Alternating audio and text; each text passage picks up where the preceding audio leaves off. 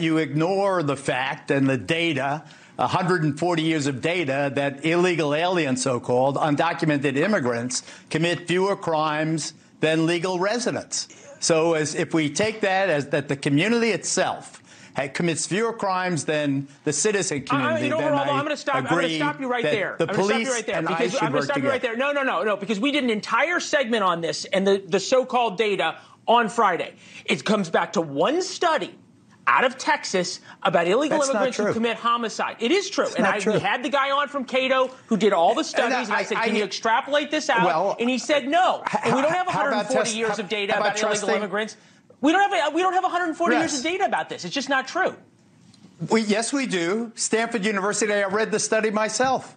We absolutely do. And why are you questioning my recitation of the data? I am absolutely confident that illegal immigrants, according to the data, including the Policing Institute, commit fewer crimes proportionally than citizens do.